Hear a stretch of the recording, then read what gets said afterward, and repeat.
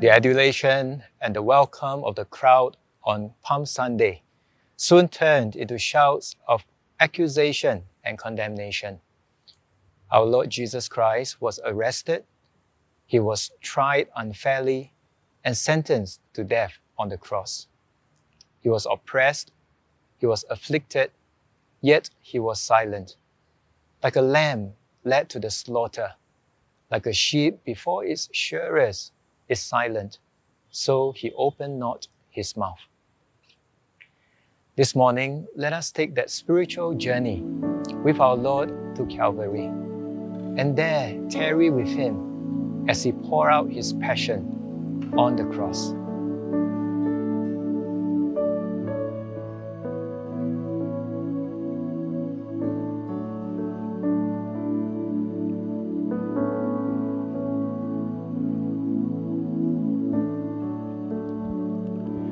Above all power, above all kings, above all nature and all created things, above all wisdom and all the ways of man,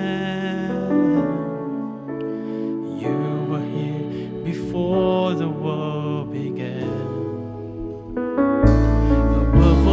Kingdoms, above all thrones, above all wonders the world has ever known, above all wealth and treasures of the earth, there's no way to measure what you're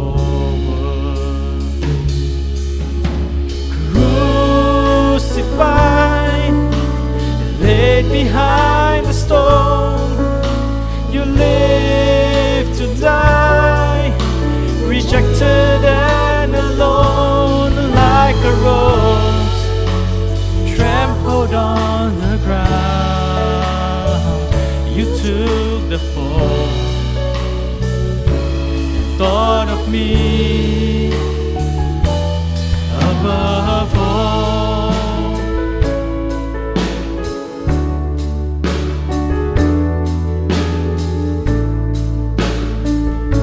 Above all powers, above all kings, above all nature and all created things, above all wisdom and all the ways of man, you were here before the world began. Above all kingdoms, above all kingdoms, above all thrones, above all wonders the world has ever known, above all wealth and treasures of the earth, there's no way to measure what you're worth. You were crucified,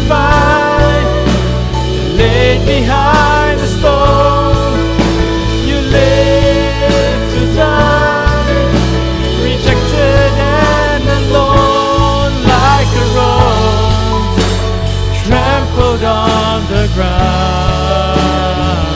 You took the fall, thought of me, yeah. You were crucified, laid behind the stone. You lived to die, rejected and alone, like a rose trampled on the ground. You took the fall and thought of me above all, like a rose trampled on the ground. You took the fall and thought of me above all.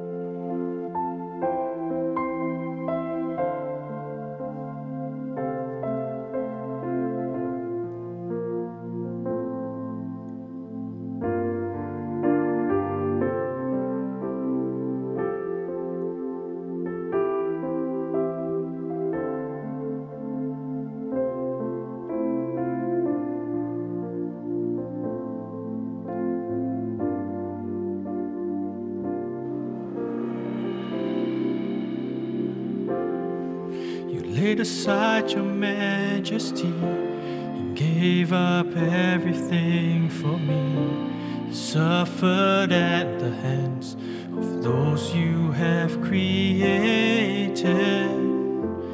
You took all my guilt and shame when you died and rose again.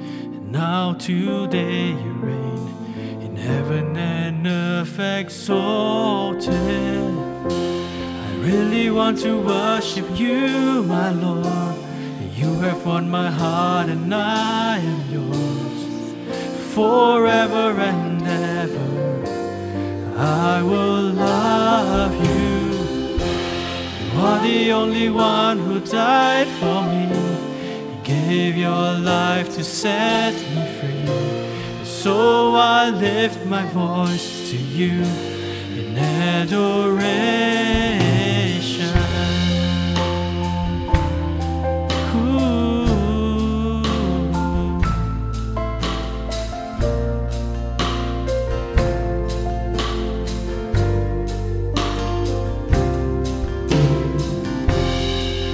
Laid aside your majesty, you gave up everything for me. Suffered at the hands of those you had created. You took all my guilt and shame when you died and rose again. Now today you reign in heaven and earth exalted. I really want to worship you, my Lord. You have won my heart and I am yours. Forever and ever I will love you. You are the only one who died for me. You gave your life to set me free. So I lift my voice to you in adoration. I really want to worship you, my Lord. You have won my heart and I am yours. Forever and ever I will love you. You are the only one who died for me. You gave your life to set me free. So I lift my voice to you in adoration.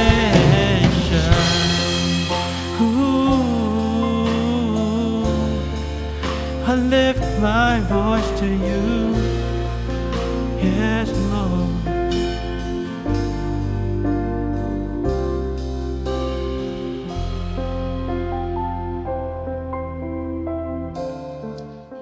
Let us turn together to Isaiah chapter 53.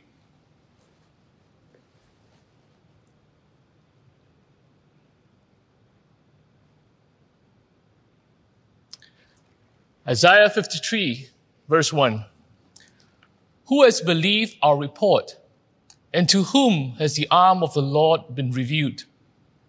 For he shall grow up before him as a tender plant, and as a root out of dry ground. He has no form or comeliness, and when we see him, there is no beauty that we should desire him. He is despised and rejected by men, a man of sorrows and acquainted with grief. And we hid as it were, our faces from him. He was despised, and we did not esteem him.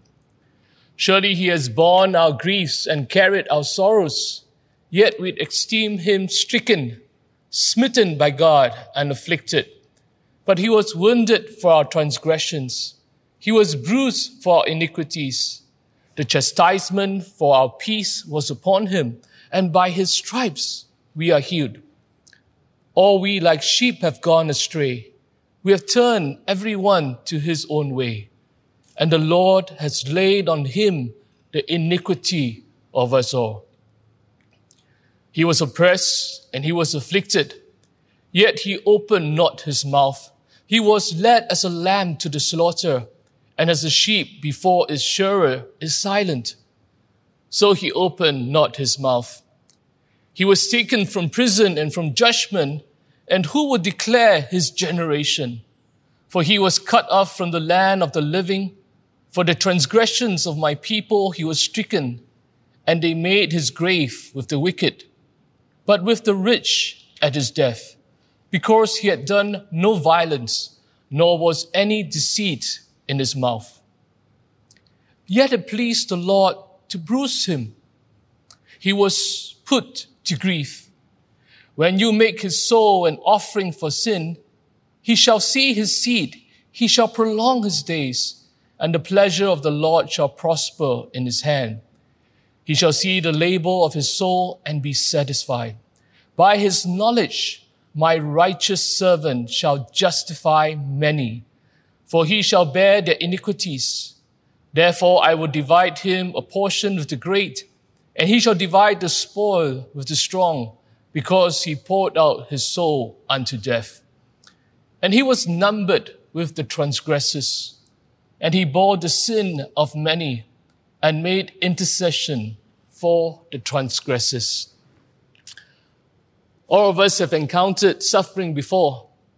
Suffering is part of the human journey. Some sufferings are self-inflicted. We make a wrong decision and pain comes into our lives. Other kinds of suffering are inflicted by people. People hurt us.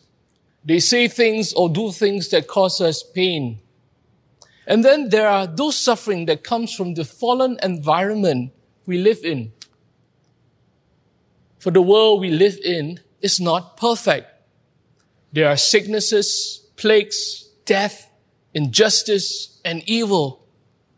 From these we experience grief, uncertainty, anger, and suffering. Suffering brings us face to face with our limits as humanity, our lack as communities, our deficiencies as individuals. All of us have encountered suffering before, and let's admit it, we all do not like suffering.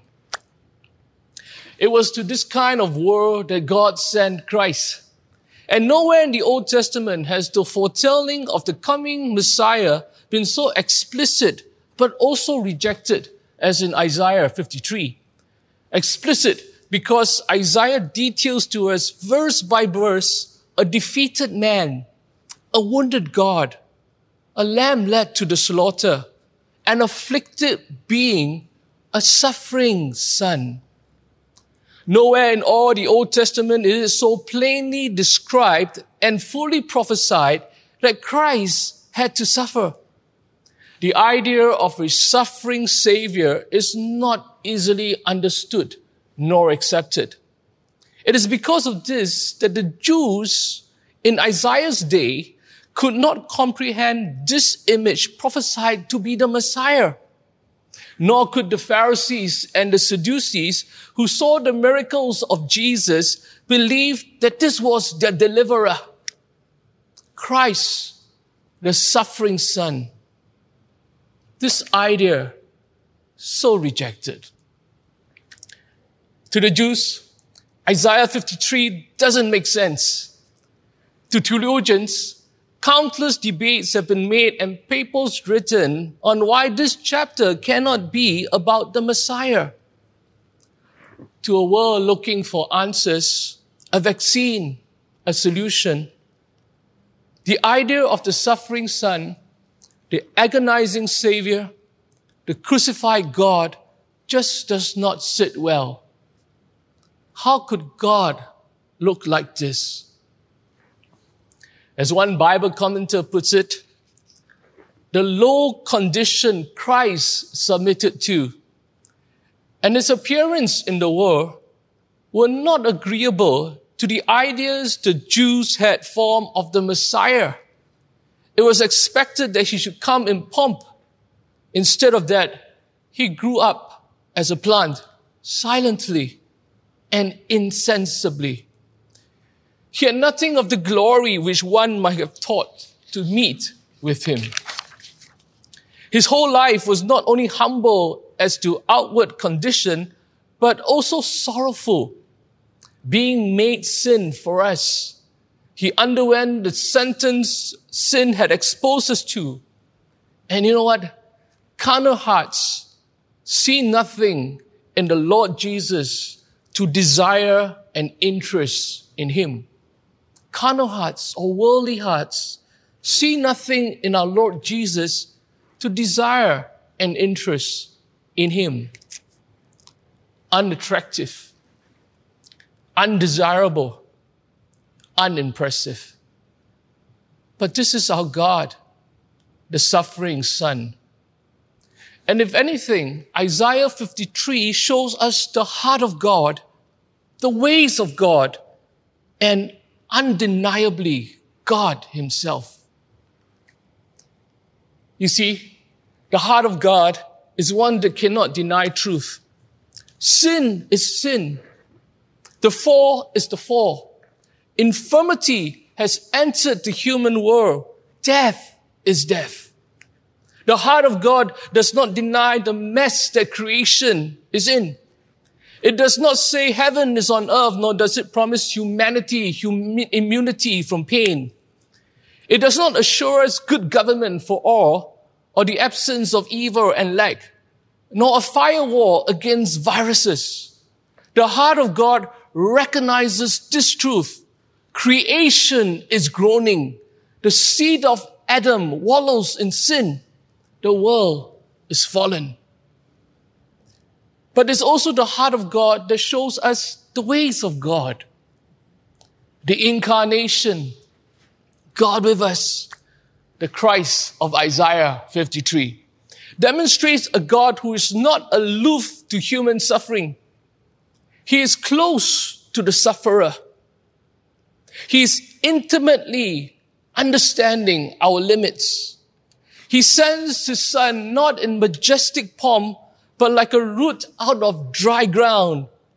Isaiah says he had no beauty or majesty to attract us to him. A despised God, rejected by man. A man of sorrow, familiar with suffering. He was looked down on and esteemed not, oppressed and afflicted, pierced for our transgressions, cut off from the land of the living, for sin stricken, assigned a grave with the wicked and with the rich, bearing the iniquity of many. God knows suffering. God is not aloof to suffering. God's own Son suffered. The way God chose to show his heart was by sending the Lamb of God, the crucified Savior, the suffering Son, so that the truth of sin, sickness, and death could be confronted. The Jews wanted a deliverer king. The Romans were awaiting a notable opponent. The disciples rather desired an everyday master, meeting their everyday needs. What about you and me? What kind of God do we want? A God who takes care of all our needs and wants? A God who cuddles us when we are unwell? A God who immunes us? from diseases.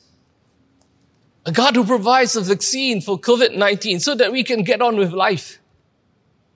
A God of wealth, prosperity, and power. Isaiah 53 paints a different kind of God. Good Friday paints a different kind of God. The Bible paints a different kind of God. A God who knows suffering. A God not aloof to suffering. God's own Son suffered. This is also what marks out who is in and undeniably God. At the cross, the full measure of God's suffering was on display.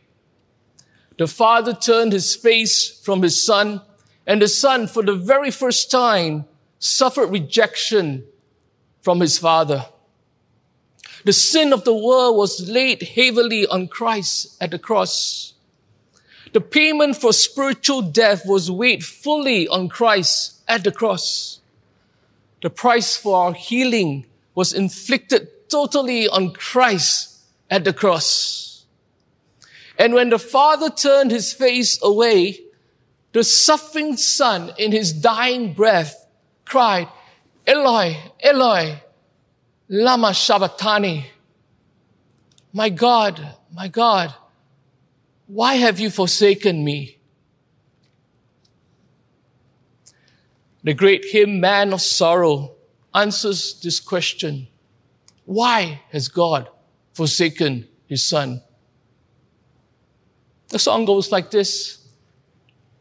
Man of sorrows, what a name for the Son of God who came, ruined sinners to reclaim. Hallelujah, what a Savior. Bearing shame and scoffing rude, in my place condemned he stood, sealed my pardon with his blood. Hallelujah, what a Savior.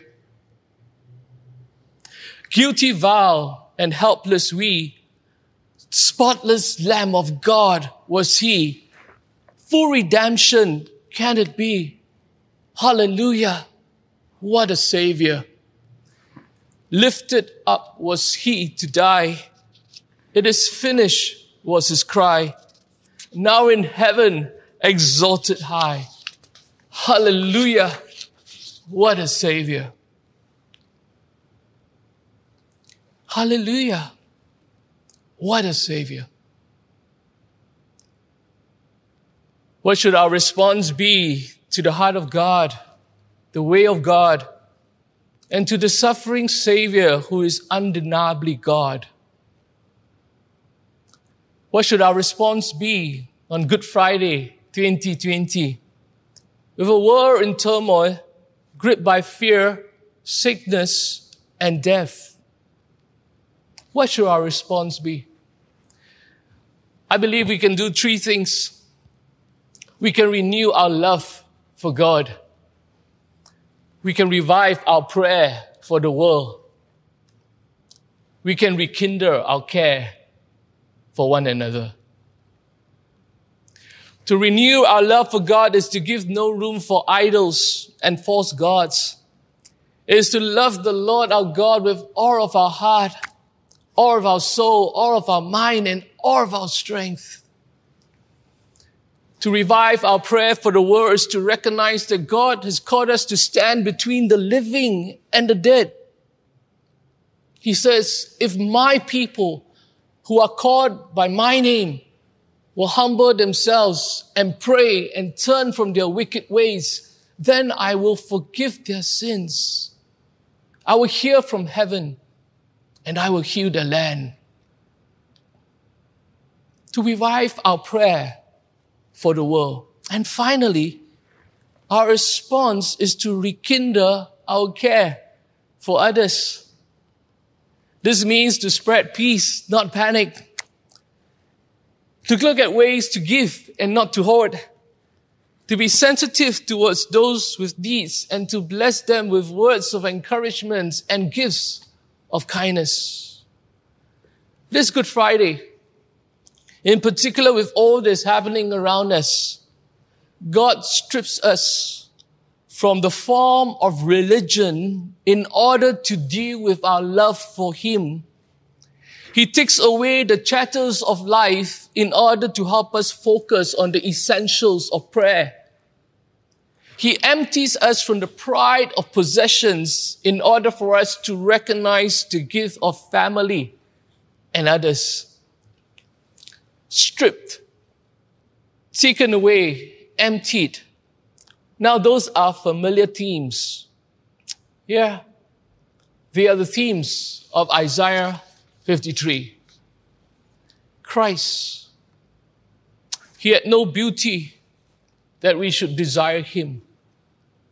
Christ, despised and rejected by men. Christ, a man of sorrow and acquainted with grief. Christ, smitten by God, wounded for our transgressions. Christ, by His stripes we are healed. Christ, the suffering Savior, the suffering Son. Hallelujah. What a Savior. Let us pray.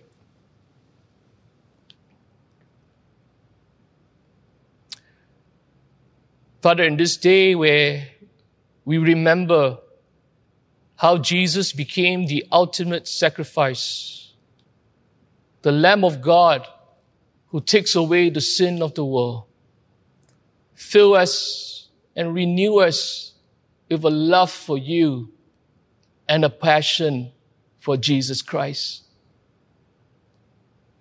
And Lord, in this time where the world is in turmoil, where people are suffering, Lord, revive us in our prayers, heal our land, forgive our sins, come and intervene as we humbly pray. And Father, for the people that You have given to us, our families, our loved ones, people that we are spending time with in this season, precious season, Father, give us the grace to relate to one another, to forgive where there are needs for forgiveness, to allow You to heal and reconcile all broken relationships. Help us to be kind and loving to one another.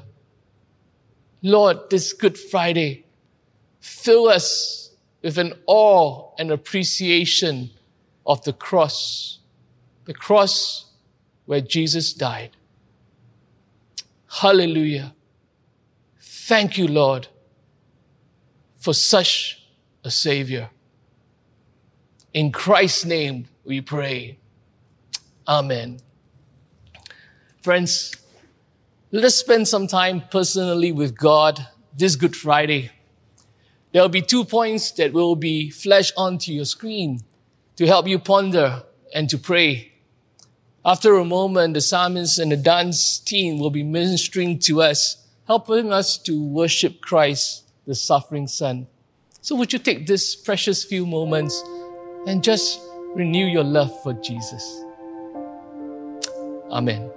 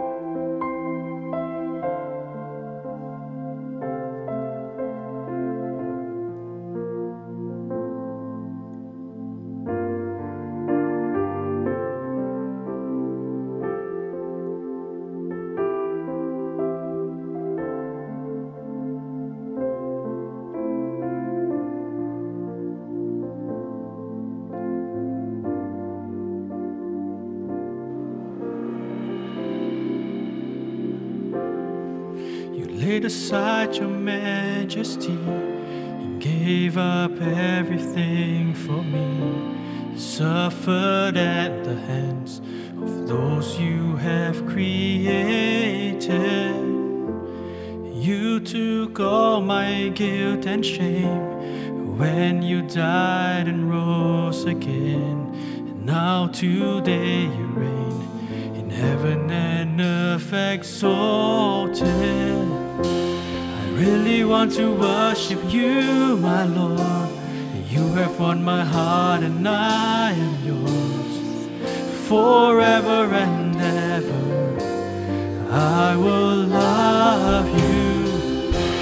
You are the only one who died for me. You gave your life to set me free. So I lift my voice to you in adoration.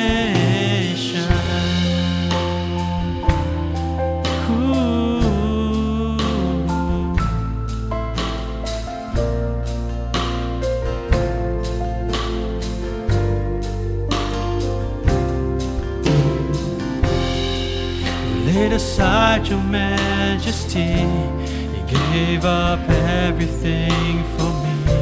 Suffered at the hands of those you had created. You took all my guilt and shame when you died and rose again. Now today you reign in heaven and earth exalted. I really want to worship you, my Lord. You have won my heart and I am yours. Forever and ever I will love you. You are the only one who died for me. You gave your life to set me free. So I lift my voice to you in adoration. I really want to worship you, my Lord. You have won my heart and I am yours. Forever and ever I will love you.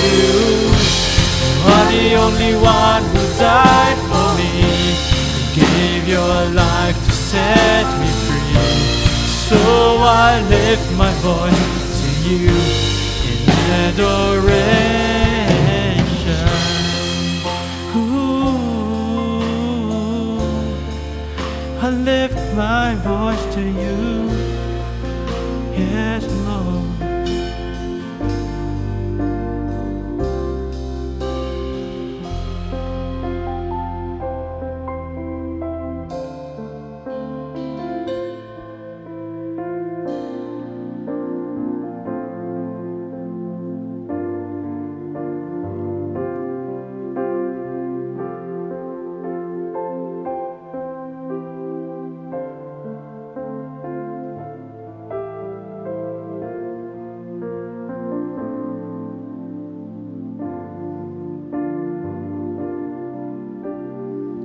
Almighty cross, love lifted high, the Lord of life raised there to die.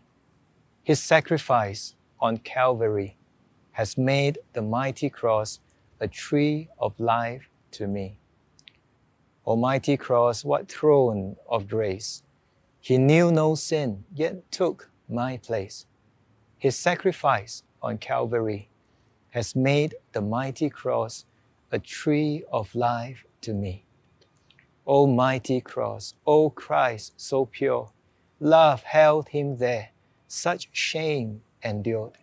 His sacrifice on Calvary has made the mighty cross a tree of life to me. O mighty cross, my soul's release, the stripes he bore have brought me peace. His sacrifice on Calvary has made the mighty cross a tree of life to me. Let us pray. Most merciful God, by the death and resurrection of your Son, Jesus Christ, you have delivered and saved the world. Grant that by faith in him, who suffered on the cross, we may triumph in the power of his victory.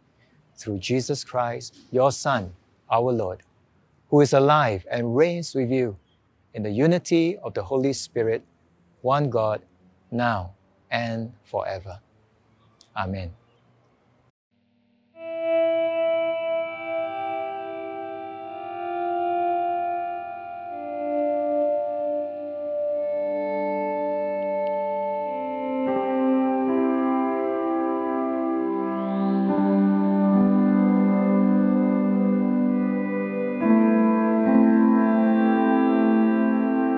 Thank you.